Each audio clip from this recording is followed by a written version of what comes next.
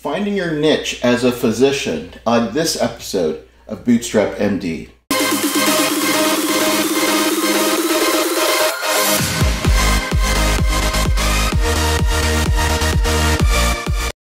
Hey guys, welcome again. This is Dr. Mike Wiming with Bootstrap MD.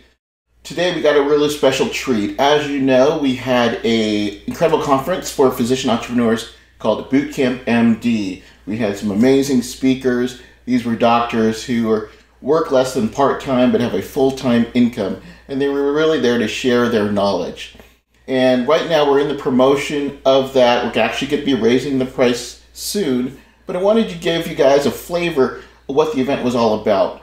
And on this special episode, I basically took a recording of a topic that is really near and dear to my heart, and a question I get asked a lot, and that's about how can I find a niche? What's the best way that I can kind of find my area of expertise and then start selling products and services to the world? So I wanted to give you guys a sneak peek of what the Bootcamp MD was all about. So without further ado, we're going to talk about finding your niche. How many people have found their niche already? They know what they're doing. How many have not found their niche, or how many have like 2 or 3 ideas and thinking where to go? Okay, so I really want to use this to kind of hone in, your niche. Personal interest. Start a business. What do you have personal interest in? I talk about Himalayan cats, but I'm not personally interested in them. I'm sorry.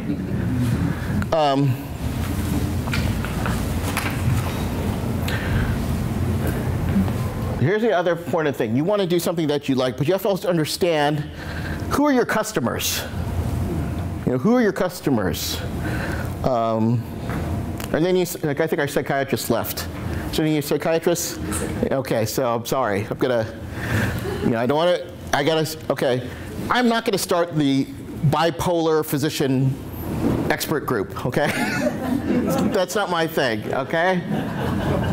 Not saying anything's wrong, but I probably am not going to deal with those type of clients on there.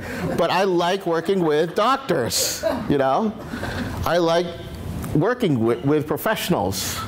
I like working with physician assistants and mid-level providers. So I think about who do I work with? I'm probably not going to work with attorneys, My attorney isn't here, so that's good. But, think about when you're starting a business, who do you want to work with there? My friends, they work with physician moms a lot. They like to work with moms or physicians, and there is a kinship there, right? Whatever that is, you need to think about who do you want to work with. If you're a pediatrician and you hate kids, we got a disconnect here, right? Unless you're a pathologist, you generally like patients, right? Can you always tell who the pathologists were in medical school? Does it energize your batteries? Does it answer your why? Your why. And here's something that they don't teach you in medical school. Is it fun? How many times did someone went to you especially because they thought it was fun? Not many people ask you that. But that's the great thing about being an entrepreneur. You have so much opportunity. You can go whatever direction. You missed all my psychiatry jokes, by the way. Sorry, it's okay. So what do you have personal interest in? What do you have personal knowledge in? Are you an expert? What are you an expert in doing? What is something that you know like the back of your hand, like you could teach other people to do? And again, as Eric was saying, it's just one step higher than anybody else. Can you speak their language? Why I like physicians working with other physicians is, I can tell these jokes, and you guys kind of sort of laugh, not really, but you understand what it is, when someone was coming and they read my sales letter, they say, hey, you really spoke to me. A lot of things that you said in your sales letter really appealed to me, and that's why I purchased your product. Because I understand what they're going through. I went through the burnout. I went through dealing with colleagues or other people that I work with that may have not have the best interest for me, and they understand that. If you don't know, can you get access to experts in their niche? You know, Eric will be talking tomorrow. He says he might not have all the answers to everything, but he can connect you with people, and that can be very powerful. You know, that can be very, very powerful. If you don't know the answers, hey, I don't know who is great in such and such, but I know my friend John here, or something like that, who could put you in touch.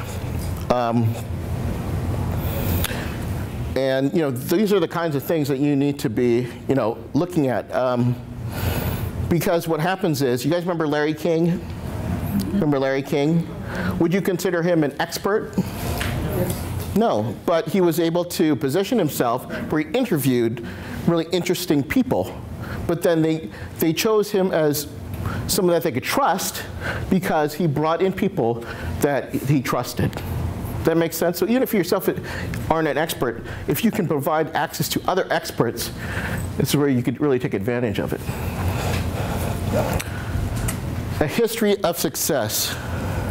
How many people have heard the phrase, you know, to have a successful business, you need to follow your passion? How many people have heard that? Okay, I think that's actually crap, to be honest with you. No, I'm not saying it with an asterisk. You can follow your passion, but if it doesn't make you any money, well, why do it? You know, I'm a big fan of Britney Spears. Okay, all right. I admit it. We're friends here. I can tell you, you know, different songs, but are people going to pay me for my knowledge of, you know, when what year Toxic came out? It was 2002. But is anybody really going to pay me for that information? No. It's got to make money, right? So I gave you examples. You know, some of the examples that I gave you, like the 2 Comma Club website. Another one that I checked besides Inc. 5000 is BizBuySell. So this is a site where you can actually see businesses that are being sold. So when I started these are physical businesses. When I started my different clinics, I wanted to see what type of clinics that were actually being sold, and what were they being sold for. And one of the reasons that I didn't go into a conventional insurance-based clinic was what is being sold was basically pennies on the dollar. Because most, I don't want to get into a tangent, but if you're a sort of primary care doctor, is the only way they're being sold is being sold to the hospital. But you know, it didn't really have any intrinsic value because all they really had were the patients that were brought in by the insurance companies. There wasn't anything that they had special that wouldn't differentiate me from starting the same type of clinic. You know, there's no reason for me to pay you $1 million for this clinic because I can get the same patients. Does that make sense? But a cash-based clinic, you know, is something where there is value in it because these are people who have paid money for it. You know, it's much, when I sell my clinics, whenever that day comes, I understand is I have an asset because it took a lot of blood, sweat, and tears to build up my patient population. That's going to actually be worth something as opposed to, you know, an insurance-based clinic. But the reason why I found that out is I looked at what are the clinics they're selling and what are they selling it for. Because I looked into other types of medicine and I wanted to see which one had the most value. Profit margins, we talked about it. How much is it going to cost to deliver my product? Again, I told you about information. Talked about information. You know, even if you start like an e-commerce business, you do have to pay something for that product. So there is some money that you're actually going to be spending, as opposed to content. What I love about, you know, content is I can talk into a microphone, or I can write, or whatever I use, and I can use it to sell that. You know, train a DVD that costs $10 to $2,500 simply by sharing that information. You know, again, with the internet, everything is worldwide. You know, and allows you to reach people. And this is an important thing that not a lot of people think about. Is it a barrier to entry? Is there a barrier to enter that market? So, you know, I I go on some of the physician Facebook groups, and sometimes I have to kind of like mute myself because I'll say something that I don't mean to discourage people in doing it, but they'll say something like, hey, I want to start up, I want to take a class on Botox, okay? And I'm going to do this on the side. And you know, they have all these, they're really excited about doing this Botox because they want to do it on their side, they're tired of this, and they found a course that they can take on a weekend.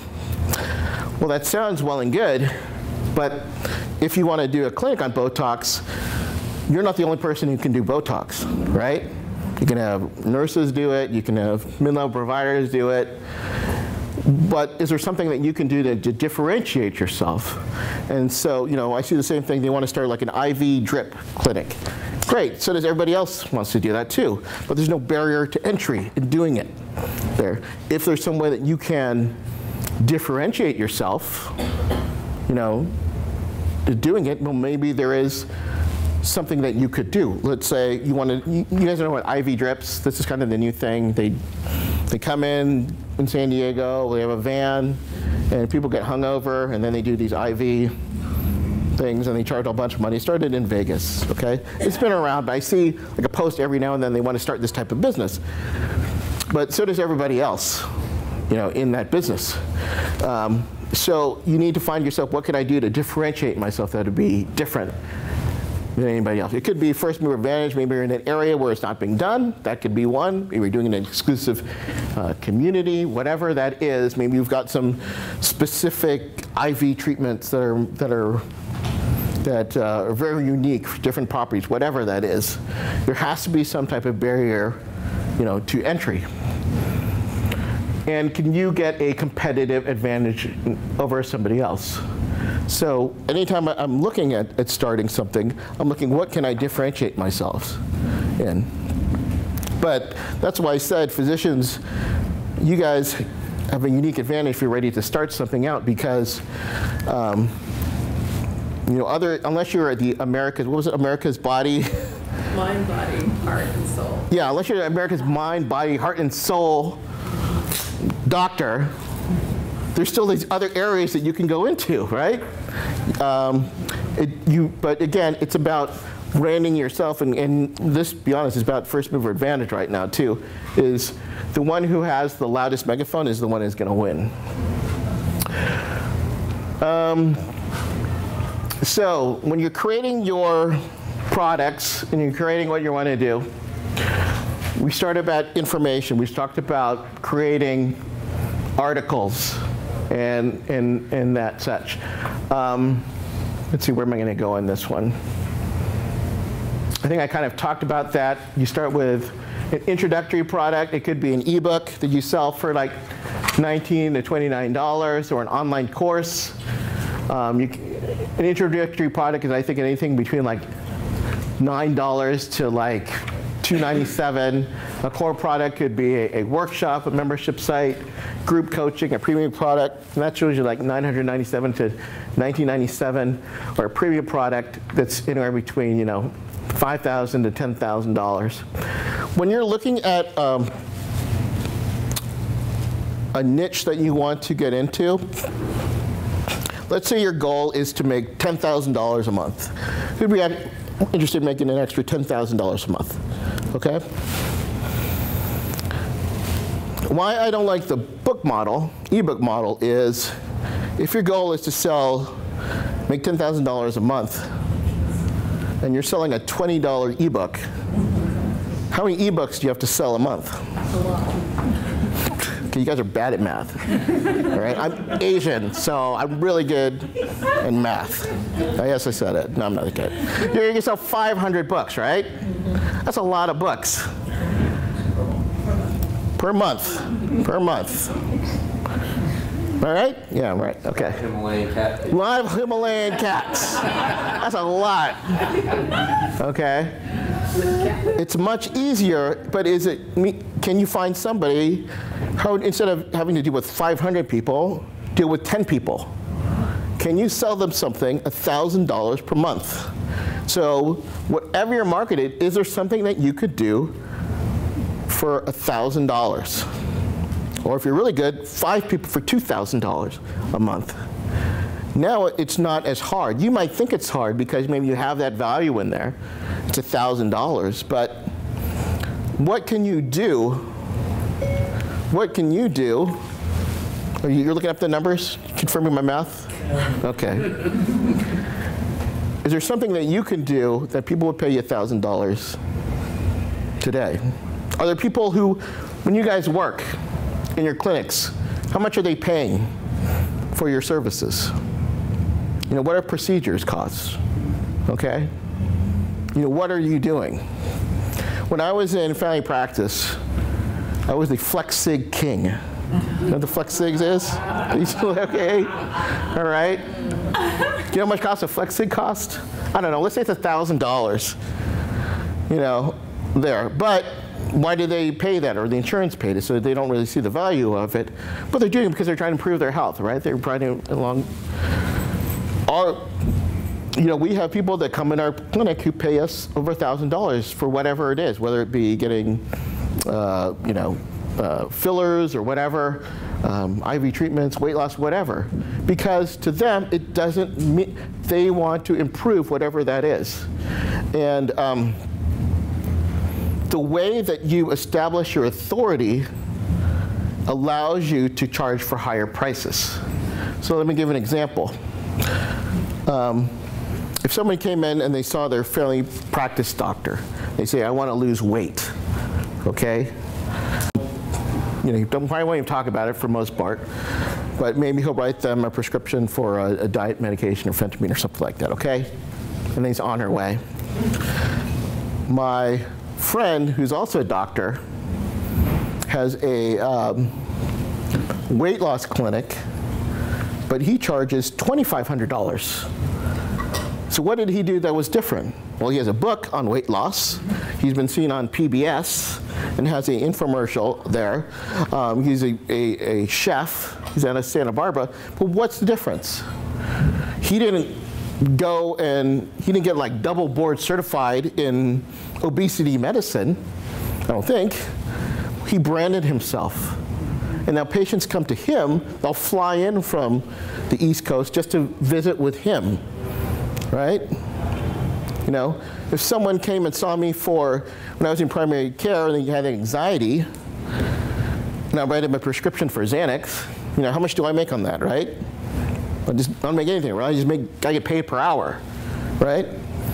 But it probably costs, you know, a few bucks that I'll make on that. But down the street, down in Del Mar, I believe is where it's. Anybody hear of Deepak Chopra? Okay? So he sells a $5,000 to $10,000 wellness retreat to help you with anxiety. Okay? What's the difference? His brand. His brand, exactly. He established himself as the authority. And he'll probably get better results than me writing a prescription for Xanax, right? But it all comes down to establishing your authority. And I don't care how old you are or where you are in your position. Anybody can do this. You just have to understand is if you are compelled that you've got something that could help people, provide people a value, start thinking about things that you can charge. It's okay to charge what you're worth. We always devalue ourselves as doctors. You're nodding your head, Marie, because it's true. We do devalue ourselves. So I hope you guys liked that. Give me a little bit of flavor about what the seminar was all about. If you guys want to hear more about it and want to get access to the over 11 hours of recording of this incredible event, just go to bootcampmd.com/online. And if you, at the time of this recording, we're doing a discount for that, but you have to go to that website, and that website only, bootcampmd.com/online. It's me with over 6 speakers there, just sharing information with other physicians, because without physicians helping other physicians, you know, if we didn't have that, maybe we wouldn't be in kind of the predicament where we are with medicine today. So again, go to bootcampmd.com/online to pick up your copy of it today. So again, I hope you guys have an incredible weekend, and as always, keep moving forward.